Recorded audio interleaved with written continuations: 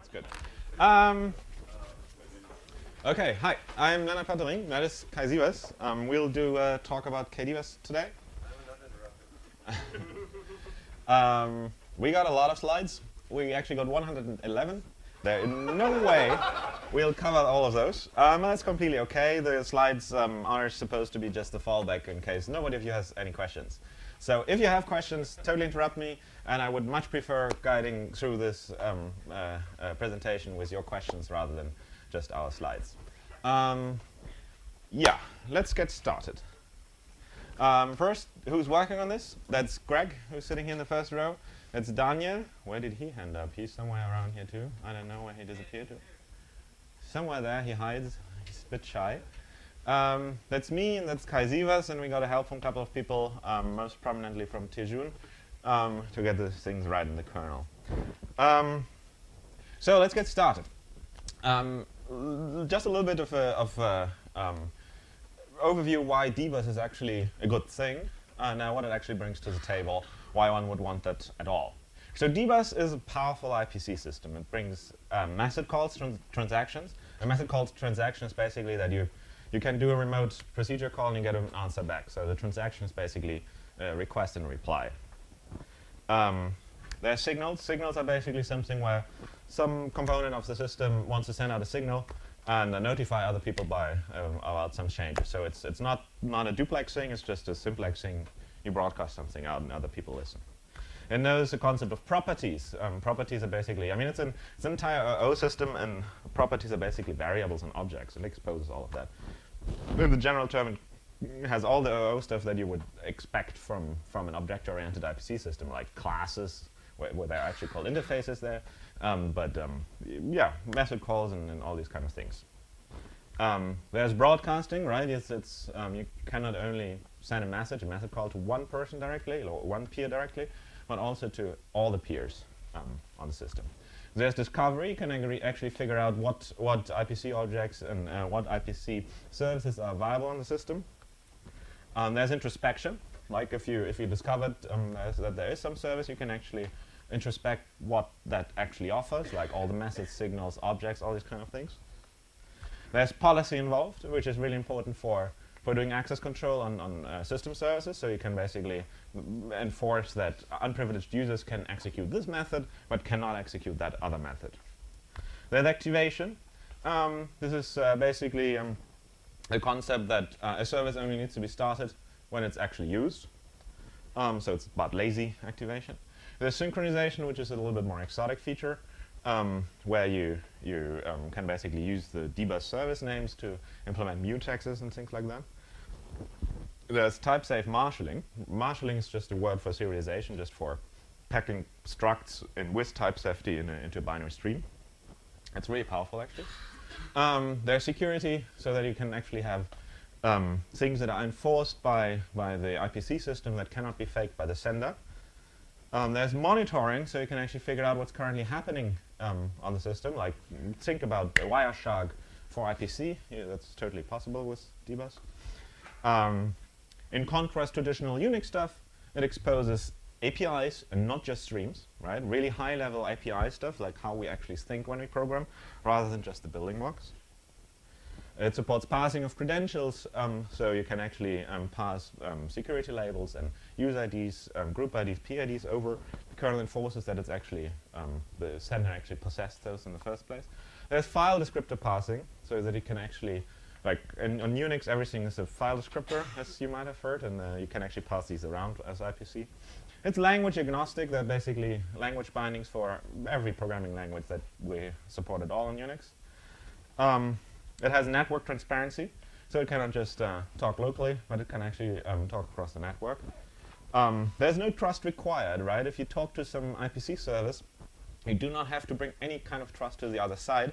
As long as you send the messages over and then carefully verify what you get back, you don't have to trust anything, which is a very important feature, but not an obvious one. Like shared memory systems usually do not have that thing, because you have this problem that other people might change underneath. Why look at it, what you're looking at? There was somebody said something? Binder. Yeah, well, Binder has The similar concept of trust, but it's not as powerful, of no trust, but it's not as powerful as in binder. One side has to trust the other, but the other one doesn't have to. Like it's a single-sided trust concept, while we have this trust concept where neither side needs to trust the other one. Yeah, so much about the why Kdbus is a good thing. But Kdbus has limitations. Kdbus is only suitable for control messages, not for payload, right? You can send, like let's say you write a media player. It's perfectly fine to send control commands over the bus, like play the stream, stop the stream, pause, and things like that. However, to actually exchange the payload, right, like the media data that you want to play over Kdbus, is so far probably not what you want to do, because it's high latency and it involves a lot of things that you probably shouldn't do. It's inefficient. If you look at a full duplex message call transaction, right, the thing that I mentioned earlier, where you do one message call and get one one message back, in classic Kdbus, as we have it on our machines nowadays, that involves 10 full copies of the message. To explain that, it's basically a program puts together its stuff inside of a message, then so it's already one copy, then that message is copied into the kernel socket buffer, the socket buffer is copied into the dbus daemon, the dbus daemon copies into the destination socket buffer, and it's copied out of this socket buffer to the other side. Those are 5 copies, and then for the answer back you get another 5. So in total it's for every, like there are 10 message copies in place. There are 4 complete validations, because every message has to be validated by the dbus daemon and by the receiving side, and then for the answer back you get another 2. And you have 4 context switches. Context switches in this case, in the sense of context switches between processes, right? Because every time the caller needs to switch to dbus daemon needs to switch to the destination, and for the way back you have another 2, right? 10, 4, and 4. The credentials one can send and receive are limited. It's only UID, PID, GID, 1 GID, and security label, and that's it. There's no implicit timestamping, which is sometimes really, really useful because it allows you to reconstruct ordering, and because it allows you to actually accurately say when things happened. It's not available in early boot, NRD, or late boot, which is particularly something that us as guys who develop systemd and all the init system stuff find really annoying, because we cannot use it as IPC during the early boot phases of boot, and we would much rather have something that you can use all the time. The hookup with security frameworks happens in user space, like SE Linux and AppArmor and these kind of things have to be hooked up into user space currently, which security people really don't like. They would like to keep all the security decisions to the kernel area. The activatable bus services, I quickly spoke about activation earlier, are completely independent from the other system services in classic dbus daemon. Meaning specifically, like if you have a system 5 init system, then all the system 5 init scripts start Apache and these kind of things, but dbus daemon is the one that starts all the dbus services.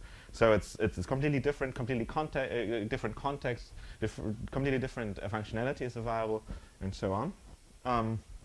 The code base of dbus is a bit too baroque, and it uses XML and all these kind of things. And it uses a little bit, I mean, it was written in a time where XML was still the solution for all problems. Nowadays, if you try to solve something like a problem with XML, you afterwards have 2 problems. So yeah, a bit less XML for very simple things would be a good idea.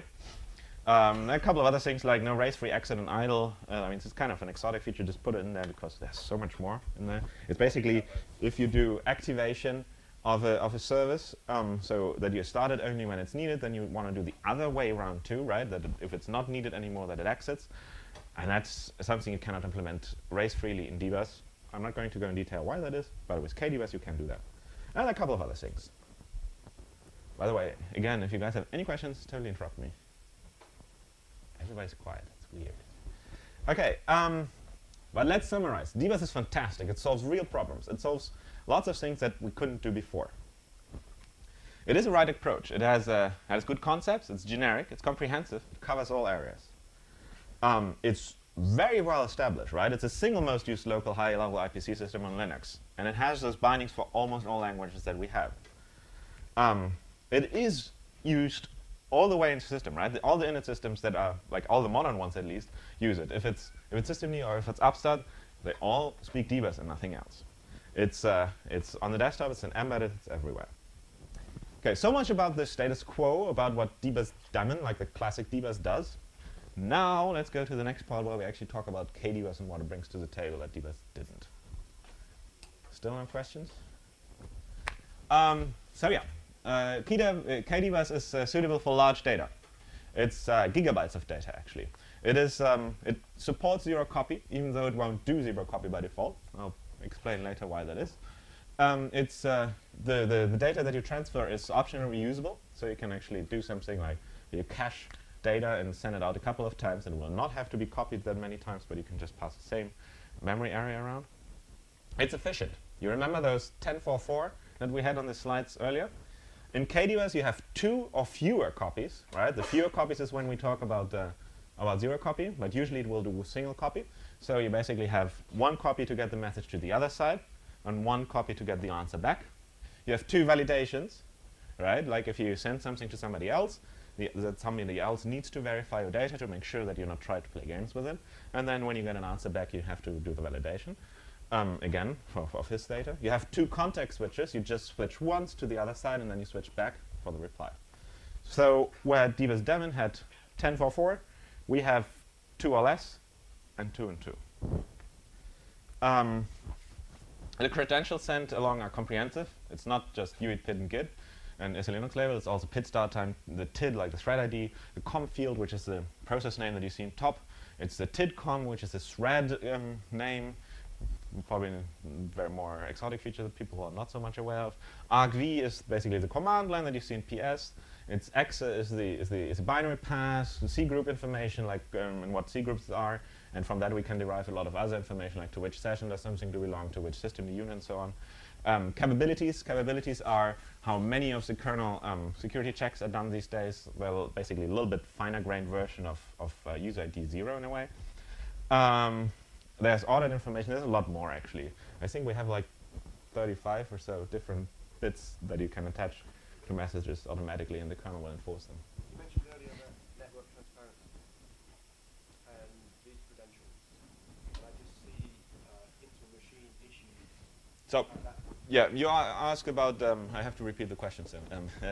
You ask about the network transparency in relation to Kdbus. The answer to that is Kdbus is not network transparent. Dbus is, and we are compatible to Dbus. So the idea is, because we're compatible to Dbus, for the network stuff we use a traditional Dbus protocol. For local stuff we use this stuff that's much more high performant.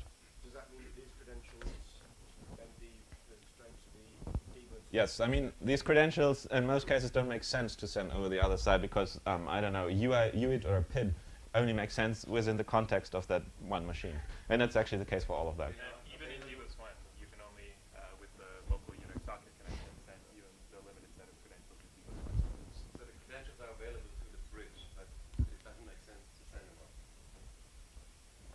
Any further question at this point? There's implicit timestamping. Every message that is sent over Kdbus is actually timestamped in 3 ways. There's a monotonic timestamp attached to it. There's like monotonic is this clock that starts at boot up and continues and continues and continues and will never jump. The user has no control. It cannot just make it switch or anything like that, like jump. It's just monotonic.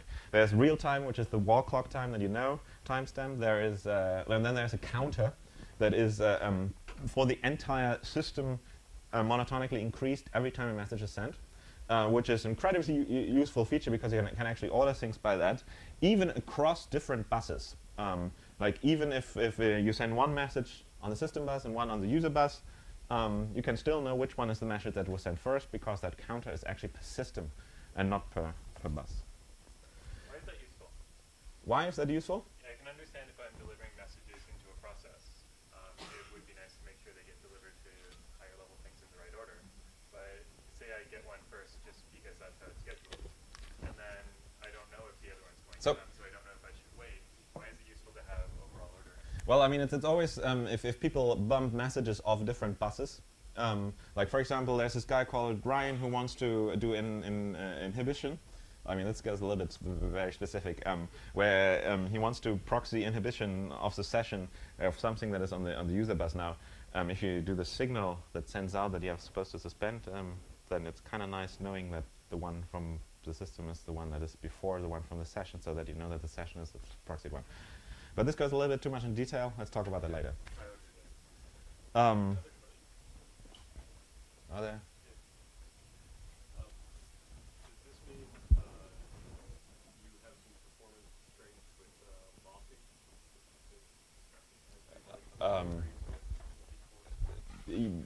So the question was regarding if there are performance constraints regarding locking. So it implemented as an atomic variable, so there is no locking involved. Of course, it will do some cache things between CPUs, but it's probably not that bad. Like every accounting does. It's not different from accounting memory.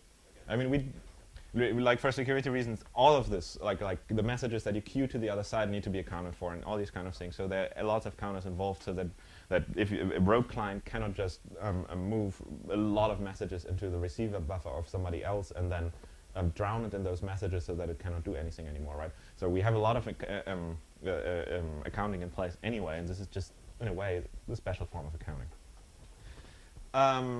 Any further questions at this point? Then it's open for LSM because it's in the kernel. LSMs like SE Linux and AppArmor can just hook into that and do whatever they want with it. Activation is identical to activation of other services, right? Because we ripped that out of the traditional stuff and moved it more into a way how socket activation, I guess, works. If system is used as client, all the differences between the different kinds of activation go away. You can activate something because the user wanted it, because it was activated boot, because it was activated by socket, because it was activated as via the bus. It doesn't matter anymore. It's all streamlined the same way. The user space that we wrote is much simpler, and it does not involve XML. There are a couple of other things we added, like priority queues, which is actually really useful if you do multimedia via these things, because Kdbus traditionally guarantees complete global ordering, and with this thing we can kind of break this up so that in some areas we allow non-global ordering, so that, for example, it's useful in a multimedia application where you have a data stream and where you have a control stream. And usually you want to have the control messages to be faster than the multimedia messages if both of them are queued at the same time. You implement introspectable. Introspectable? Yeah. What do you mean? Kdbus introspectable. Yeah, sure. Yeah. And you say no XML? Oh well, okay, that's not really XML because it's we just generate it and we don't know anything about XML. We just happen to write XML tags out. It's like, I mean, it's a bit of XML that's still in there. That we can't get rid of it. it's a loop and printf. It's a loop and printf, yeah. Don't even read it. I mean, we don't even do, because function names cannot be weird, we don't even do entities or anything like that, right? Attribute values can be weird, by the way. Values, sure, but we don't, that's not included in the introspection.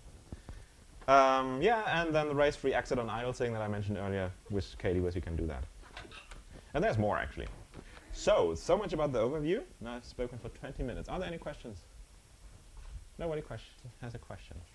There's a question. You talk about the COM and the argv and stuff.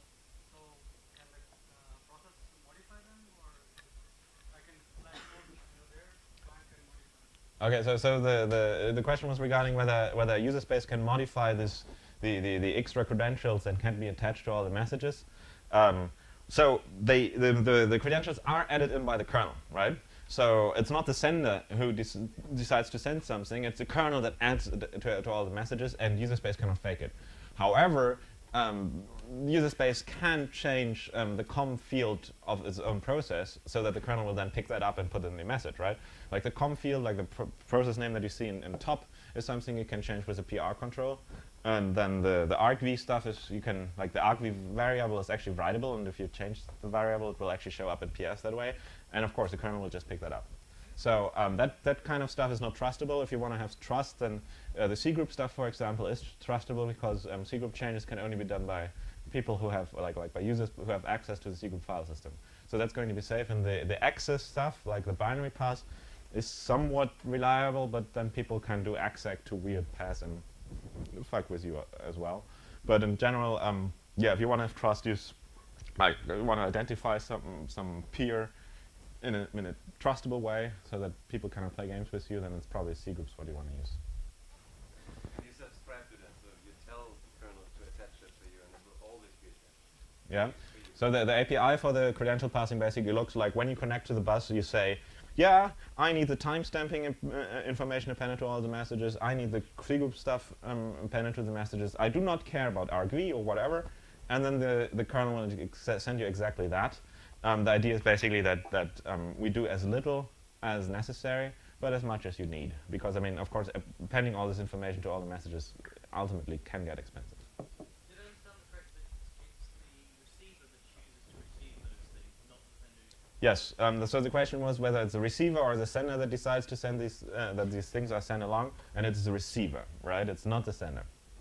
So, I mean, for example, the capability credentials that are attached, we use in systemd itself for all our Kdbus services to protect privileged method calls, right? Because, I don't know, we have this daemon time date d, which is the tiny mini daemon that just can be used to change the local time, and it actually checks for the capsys time capability of the client, whether that's around. If it's, then it allows that, and if it's not, it doesn't allow that.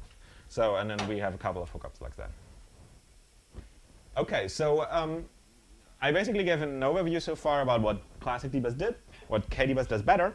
As mentioned, we have a shitload of slides and we'll not cover them, but I'll, if nobody has questions at this point, I will just cover two interesting facets of how this all is implemented, which I personally at least find quite interesting.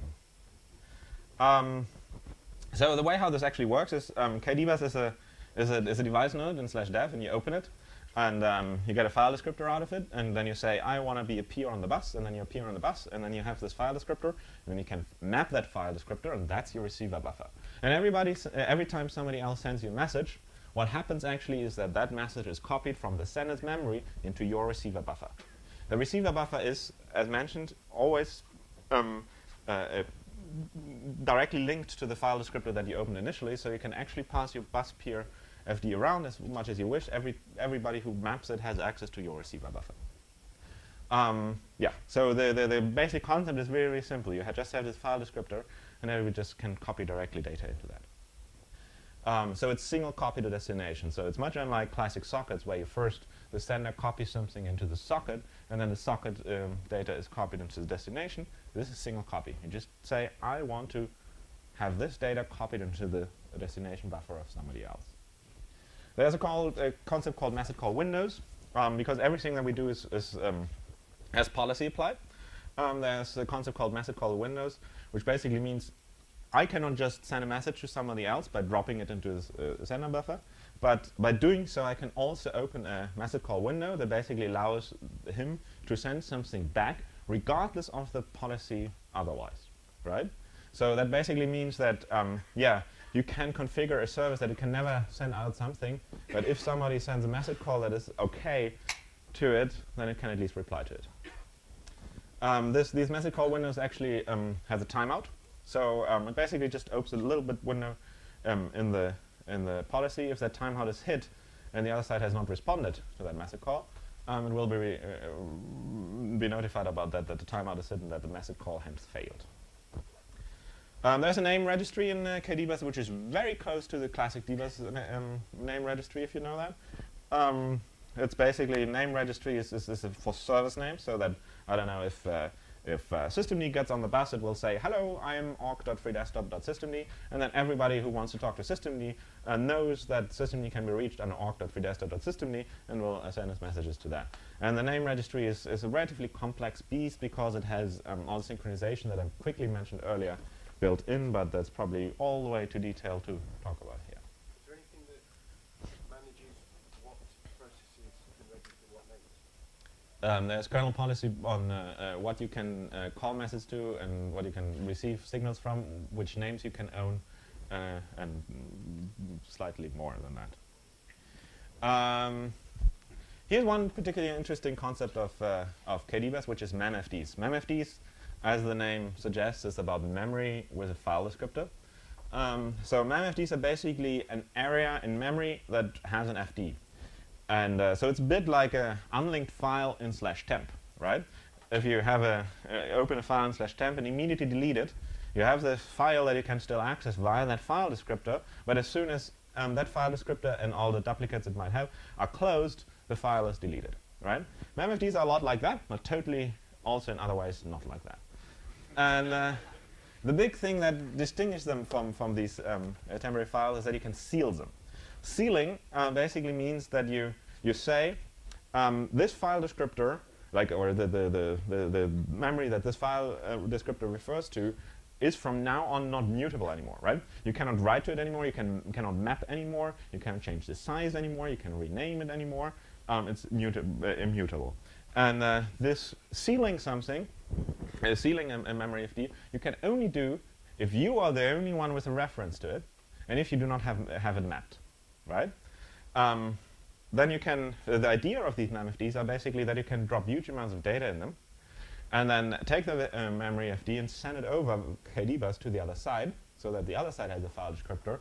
Then it can map that file descriptor and access it, but because it's immutable, the sender cannot change it, and the receiver cannot change it, so that they cannot play games with each other. Because one security issue is always if the sender can still modify the data that has been received by the receiver, and the receiver tries to parse it, and it changes under the parsing routines and confuses the sender. So it's absolutely essential that this sealing thing happens so that both the sender and receiver can be sure that the other side doesn't play games with this. The reason why we added memFDs is to implement zero copy data transfer. So the client library that we wrote, that lives in the system's repositories, will actually, every time it puts a message together, do that in one of these memFDs. And then when these memFDs grow beyond a certain threshold, it will send these memFDs as a file descriptor over to the other side. So it will seal it, take the file descriptor, tell Kdbus, please give this file descriptor to the other side. The other side gets the file descriptor, maps it again, has access to the data. However, if it's below this specific threshold, then instead the data will just be copied to the other side, and no fancy memFD stuff is being done. This threshold is we picked as the threshold where copying things is faster, like below that threshold, copying things in memory is faster than actually giving the file descriptor to the other side and having it mapped there. The reason for that is that memory mapping file descriptors, if you have them, is actually really, really expensive. The threshold we have measured on quite a few different CPUs, from x86 to old 32-bit x86, ARM, and PowerPC.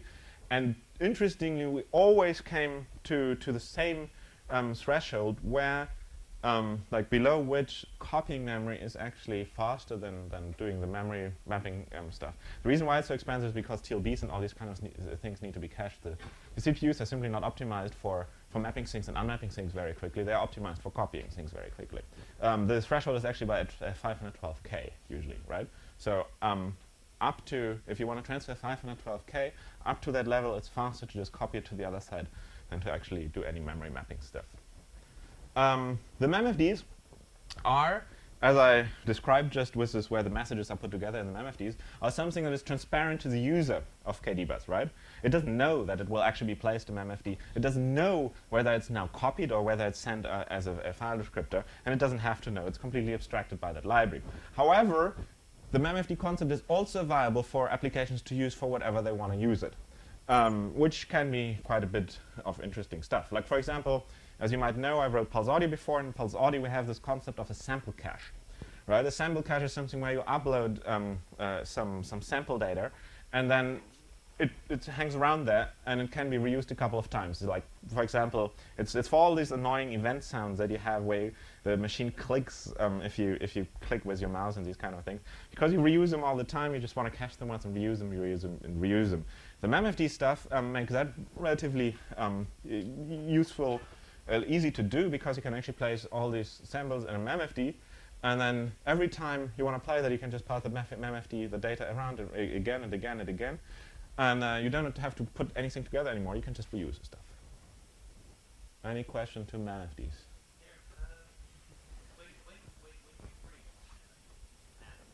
So I mean, they are freed when you. So the question was when memFDs are freed. memFDs are freed when you close them, and we close them basically like if we send it over to the other side, the other side closes it when it's done with it. Okay, so last panel closed. Yes, it is basically like with any other file descriptor.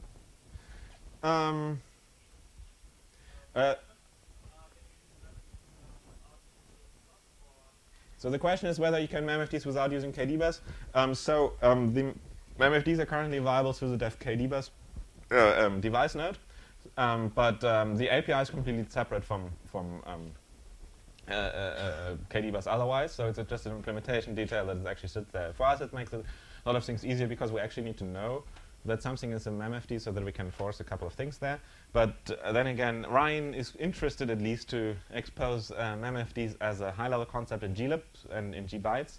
But Ryan is more interested to have this in a generic way rather than attached to Kdbus.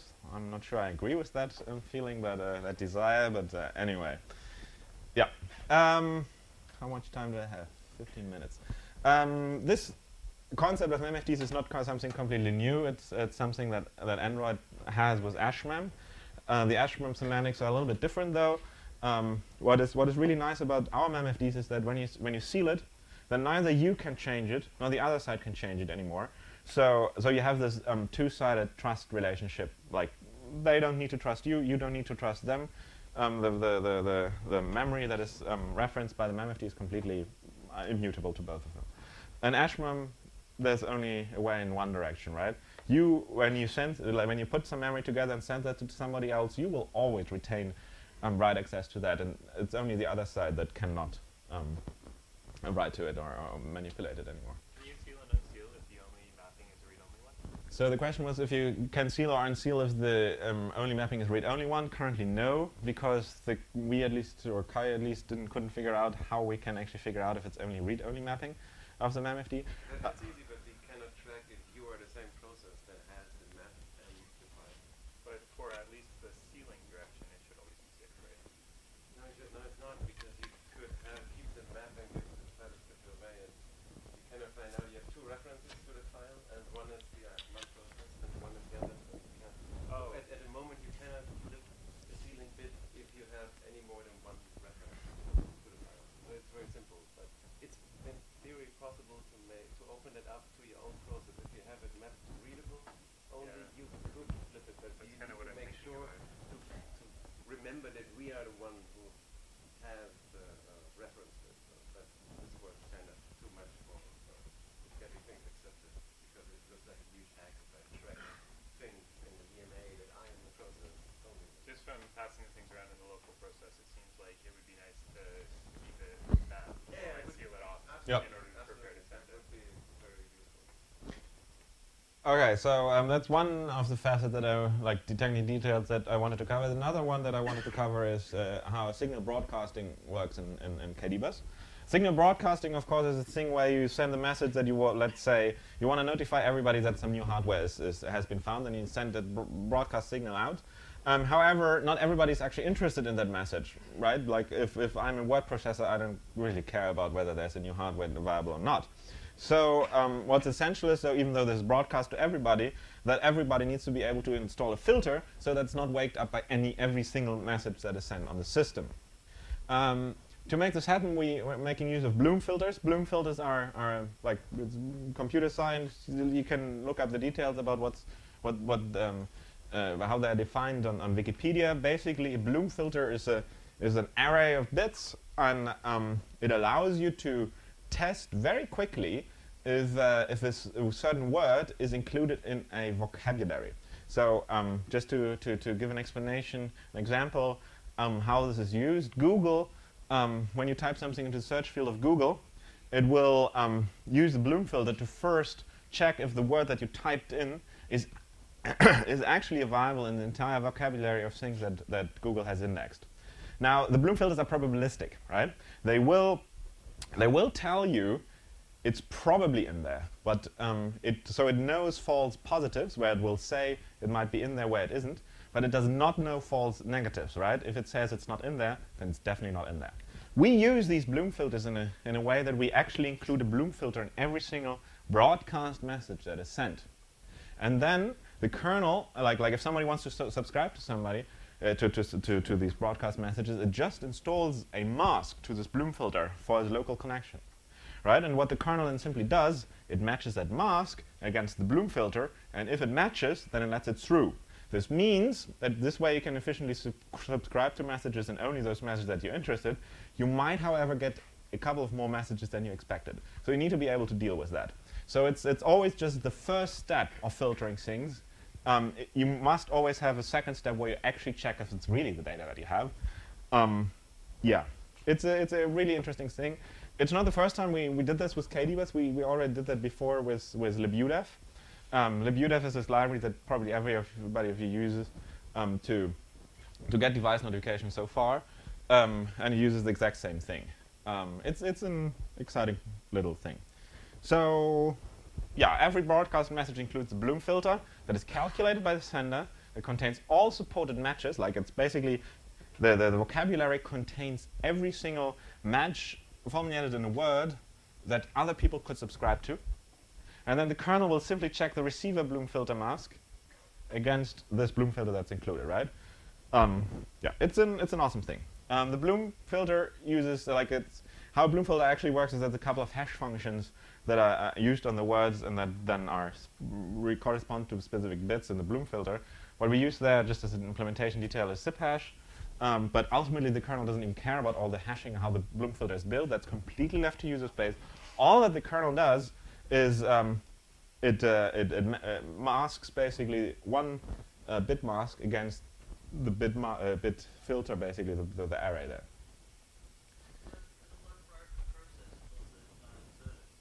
I'm sorry, come again?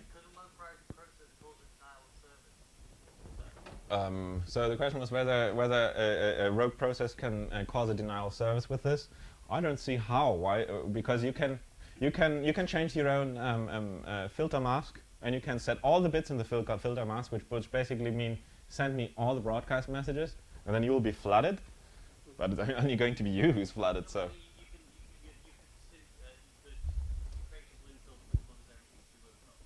Yeah, sure. But I mean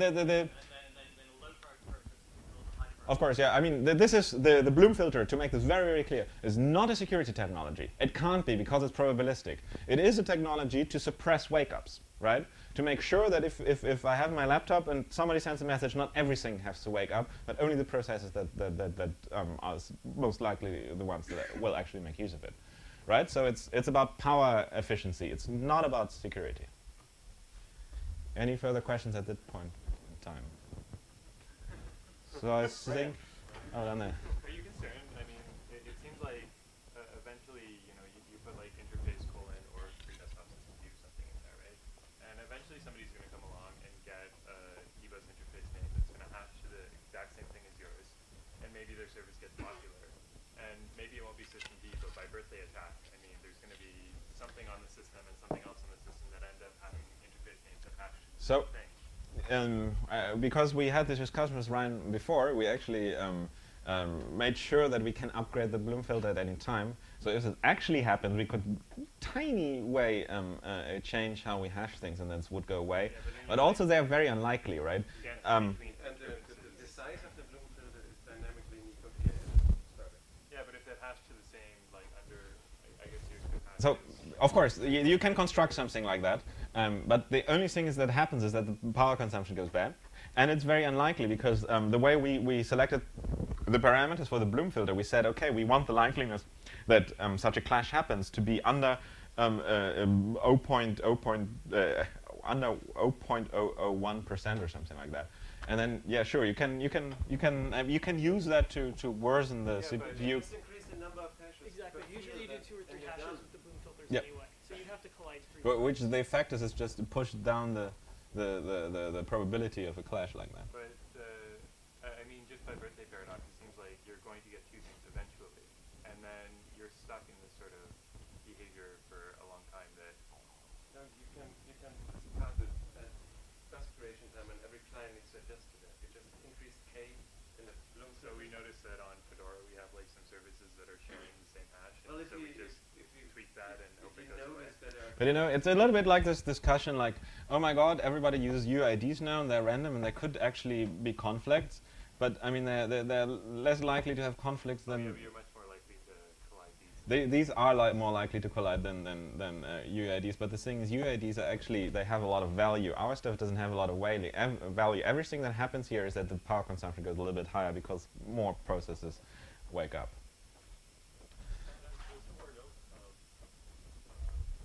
When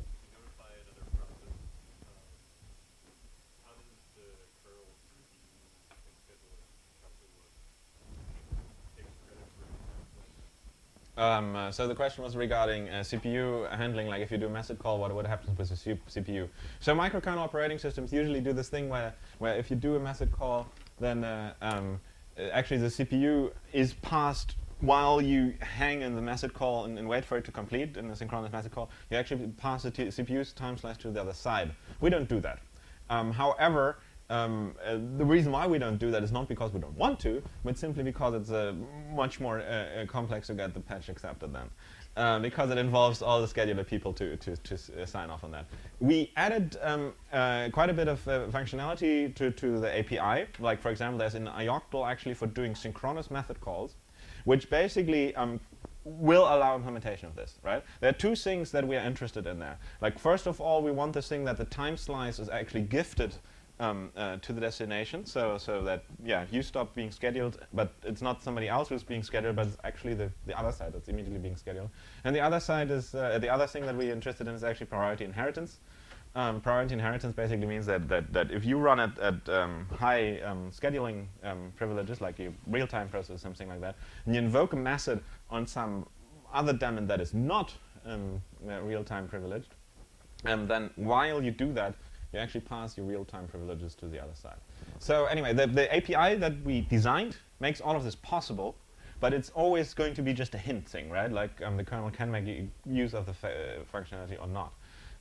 But yeah, we open up the doors, but we do not implement that right now. Maybe eventually we do. The microkernels do. I think it might be good for us if we did it as well. Because time is really short, are there further information links or how to apply documentation?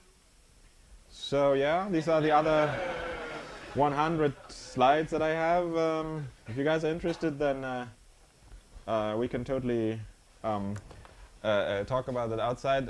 If you Google for Kdbus, like the Kdbus user space that we did lives in the systemd repository for a couple of reasons. Because we use activation for systemd, and because we want to reuse the code, and because we believe it should be part of the basic building block you build an operating system from, which is how we define systemd these days. The code is all out there. This is basically the last slide I will show. The code for the kernel side is in the Kdbus Git. The code for the user space side is in the systemd Git. You have to enable it, however, in systemd currently with a compile time switch. The reason for that is because we want to make sure that at this point in time, no distribution accidentally enables that, because we want to still have the ability to change the IPI slightly if we feel so, right? Later on, this will be, of course, enabled by default.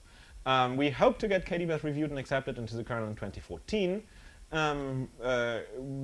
We have Greg on our side, so we have a hope that it might run somewhat smoothly. Then again, 2 previous tries of getting Kdbus into the kernel have failed grandiosely. So, but we hope it will go smooth. I mean, when we got reviews from Tijun and people like that, so who generally trusted in the Linux community, so we kind of hope that. I don't have URLs there. Google for the Git repos if you're interested. In the systemd Git repo, you will actually find a technical text. It's terse. It will not tell you all the details, but it will give you an overview in much more detail than what I just did you about the Bloom filters, about the memfds, about all these kind of things, about everything else that's in there. If you want to know more, I recommend having a look at that. If you have any further questions, I think my time's over, or is it actually?